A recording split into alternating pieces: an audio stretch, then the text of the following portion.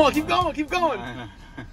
This video is made possible by value testers. I like the guy. I like the guy. I like the guy too, but he's funny. He's got that New England accent. From Boston. Boston. All right, guys. We're gonna get some service calls this morning. All right. Here, got here my buddy over here. We gonna get some stuff over here. Okay, get him. Get him. Get some eggs. Get some eggs from the chicken. Get him. Get him. Steve got his doggy. I got Kelvin.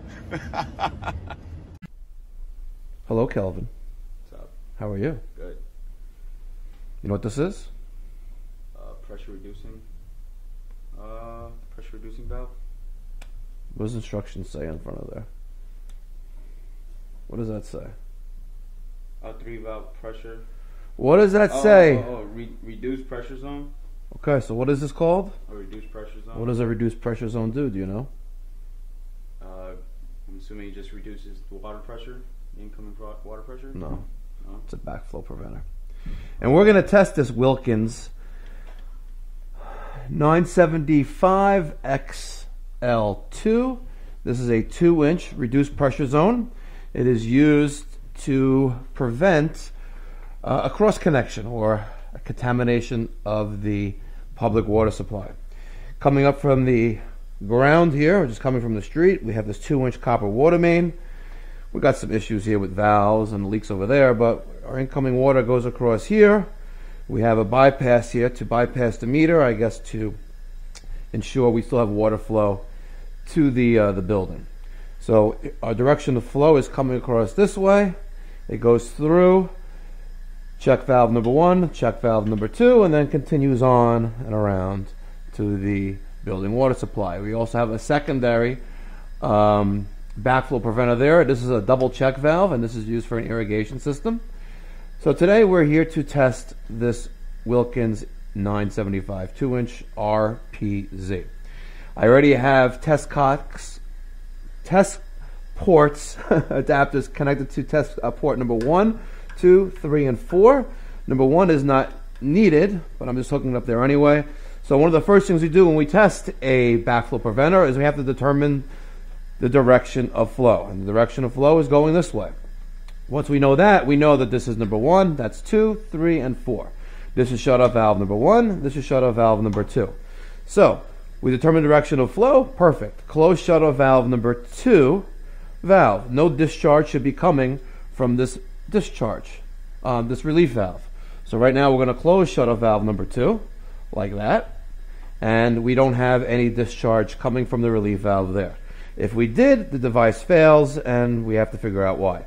Now we're going to blow off test cocks number 2, 3, and 4 to eliminate any dirt and debris. I got a little flat screwdriver right here. I'm just going to turn that flat just like that, just to blow off some air and debris, mostly debris, that could possibly be in the test port. Boom. Once that's done, we are going to connect our high pressure hose to test cock number 2. The yellow hose on our Watts TK9A is the high pressure hose. We're going to connect it to test port number 2. Right, Kelvin? Yes. All right, next. Connect low pressure hose to test cock number 3. The low pressure hose is the red hose. That's going to go on number 3, which is right there. Now, we are going to bleed.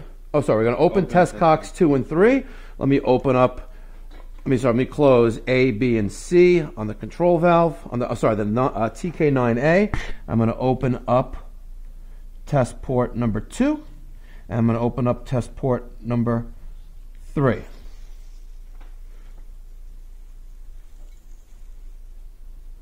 What do we got? No, what do we got there? Next. Open test cocks 2 and 3. Bleed high pressure hose through control valves A and C on test kit. And then close A. We're going to open test cocks number 2 and 3, which we just did. We're going to bleed high pressure hose through control valves A and C on the test kit. So this is A and this is C. We are discharging water through that, and then we are going to close A. Let me open that up a little bit more. We're going to close A like that. Okay.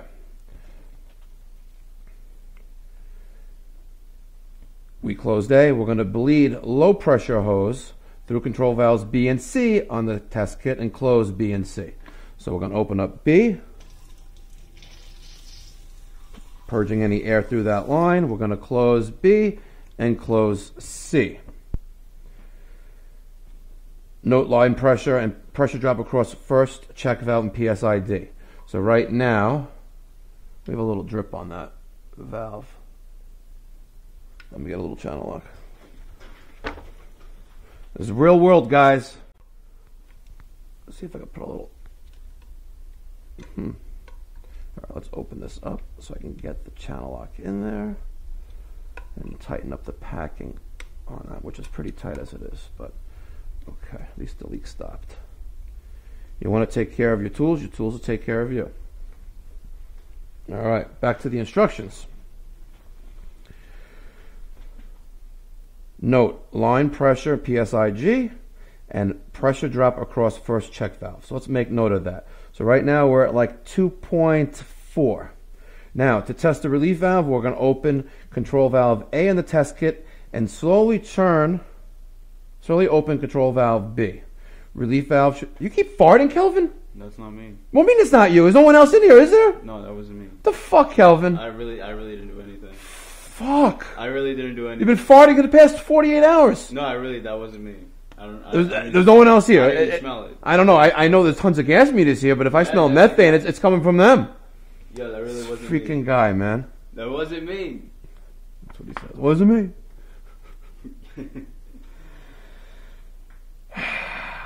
That really wasn't me. I didn't even smell it.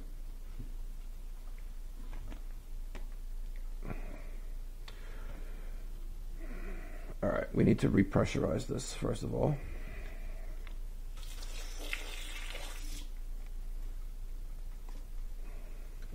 Hold that for a second. Fucking Calvin, man.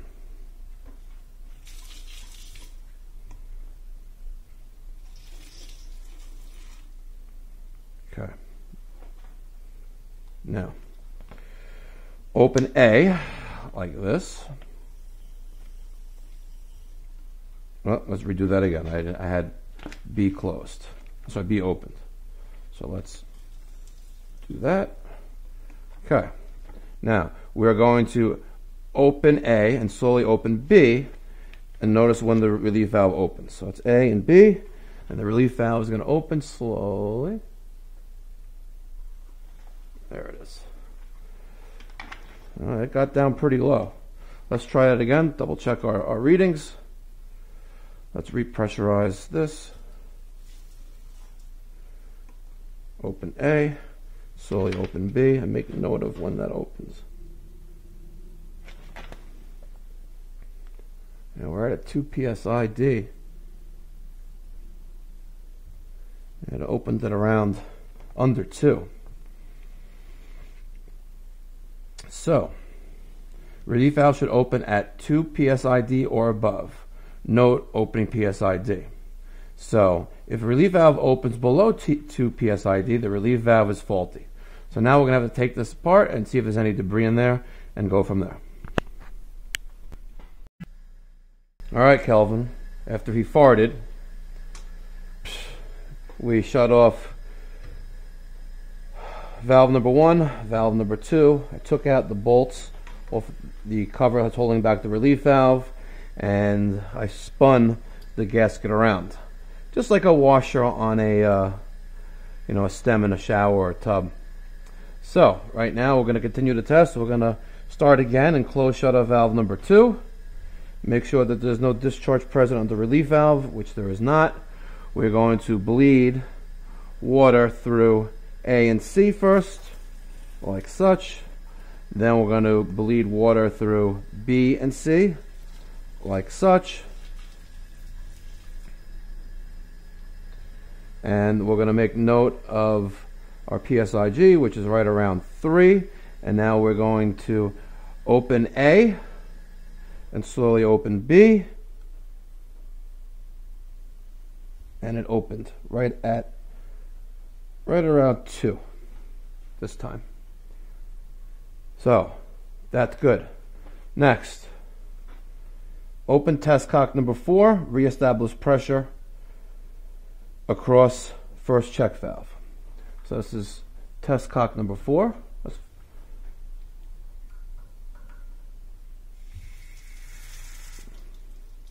Okay, like that. Now, close test cock number 4. Needle should go back to the original pressure drop, which right around is 3, and no discharge should be present on the relief valve, which it's not. If so, check valve number 1 is good. We're going to connect the bypass hose to test cock number 4.